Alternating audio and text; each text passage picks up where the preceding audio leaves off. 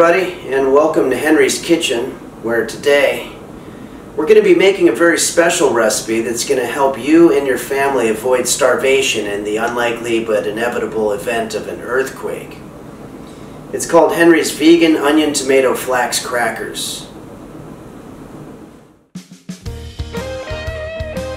The Federal Emergency Management Agency, or FEMA, recommends a minimum of 3 days, recommends at a minimum of 3 days food supplies to support you and your family in the event of an earthquake or major catastrophe.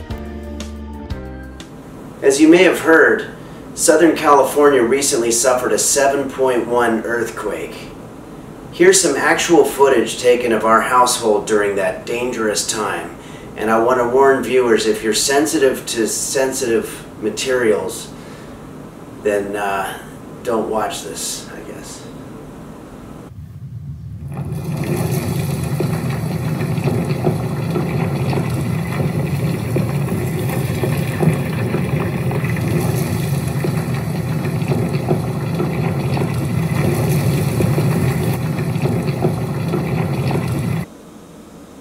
Fortunately, my cat, Roast Beef, wasn't harmed in any way. Today, why don't you let the two of us show you how to make this non-perishable food that you can store in a cool, dry place so that when the big one hits, if nothing else, you're going to have a well-balanced cracker that you can snack on. We're going to start by dicing the onions, dice the tomatoes, break off some rosemary pricks, add in some olive oil, and we're just going to start mashing it up into a juice. Usually takes me about 2 hours. Okay, now we're ready to add in our flax. Now let's just stir it up. You know, a lot of people don't realize that during World War II, the Nazis that were stationed in the Middle East had a big problem with dysentery. But apparently the locals told them that if they ate camel poop, then it would cure it. And they did, and it actually worked. And then years later, scientists determined that the thing that was curing them was actually a local plant that the camels ate, not the poop itself. So I guess they could have just been eating the plant that whole time. Okay. Now we just need to put this in the fridge for a few days to cool. Meanwhile, we can go through our viewer mail. Okay, so let's just go through some of our viewer mail here. We've got Gilberto in Canoga Park writes, "These crackers are coming out great. Is it okay if I season my crackers with paprika or garlic salt to keep them from coming out too bland?" I would probably say better not.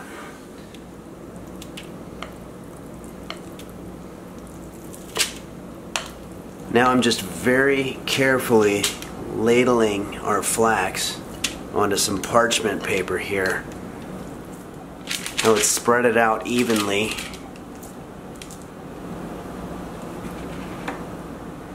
Let's add some tomato slices. And finally sprinkle on some sesame seeds. Okay, now we're going to put it in the oven at 150 degrees for about 20 hours. Let's rock. One day she's got a boyfriend, the next day she's engaged, and then she says she's married. Girl, why are you playing these mind games? Love games, head games, brain games, mind benders, brain twisters. She's playing with my mind. Word quizzes, brain busters, trivia questions, puzzle conundrums, jigsaw puzzles, crossword puzzles, Sudoku, word search.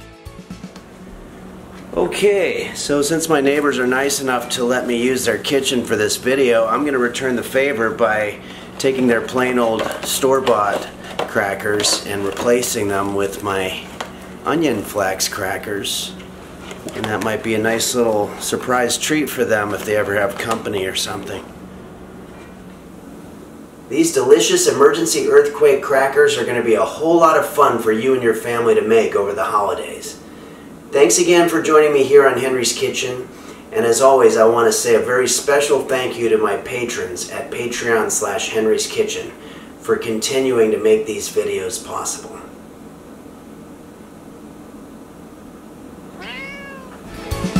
I saw her on the street with another guy. Funny, 'cause she told me she didn't want to be in a relationship. Mind games, love